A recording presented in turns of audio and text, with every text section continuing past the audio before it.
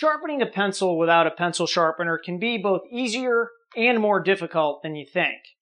Instead of just pushing away at the end of the pencil like this, with everything flopping around, here's how I do it.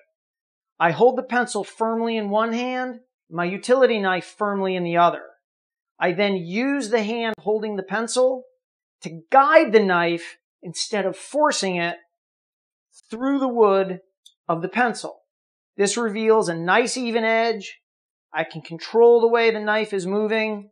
Heck, I even know if my blade is getting dull if it doesn't sharpen well.